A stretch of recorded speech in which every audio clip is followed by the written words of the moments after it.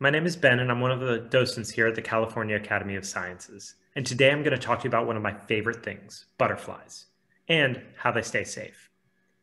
Butterflies stay safe in a lot of different ways, but when there are only a few of them, they tend to want to hide. Now, think about what you do to hide when you're playing a game of hide and seek with your friends. Where do you go? You probably go somewhere where your clothes look like a really similar shade to what you're hiding in. Maybe if you're wearing green, you'll hide in a bush. Well, butterflies do the same kind of thing.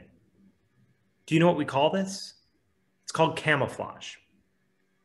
Now, I want you to take a look at this picture of the blue Morpho butterfly and pause the video for a second so you can study it.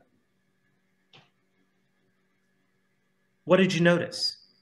Probably the first thing that stood out to you was the color. It has a lot of brown and white along with some black spots. Think to yourself, why would this be good for the blue Morpho?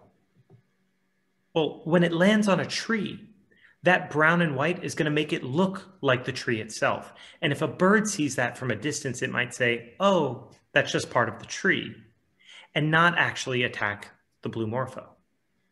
Now, what about those black circles? What do they remind you of? We tend to think of them as looking like eyes because the bird might see that and think they're looking at another bird. And when that happens, they'll fly away, again, protecting the butterfly. Now we're going to look at another butterfly. This is called the owl butterfly. I want you to take a moment and I want you to study this one. Tell me what you notice. When you look at this one, you're going to see that very, very large eye spot looks just like the eye of an owl. Now, the color on this one is different. It's not trying to look like a tree, but specifically like the feathers of an owl. So it'll look just like the bird it's trying to imitate. This is just one of the many ways that butterflies stay safe.